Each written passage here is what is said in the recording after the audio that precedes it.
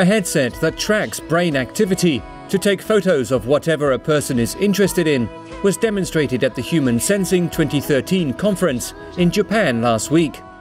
The Neurocam includes a scanner, an iPhone dock, and a prism that lets the camera film from the wearer's point of view.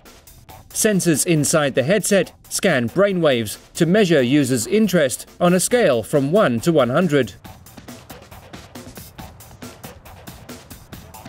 When interest hits 60, the camera starts recording.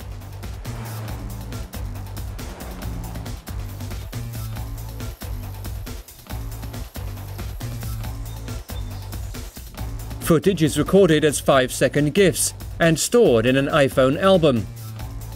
The company, Neurowear, hopes it can develop a smaller, more fashionable version and add more functions, such as overlay filters and visual effects based on emotions.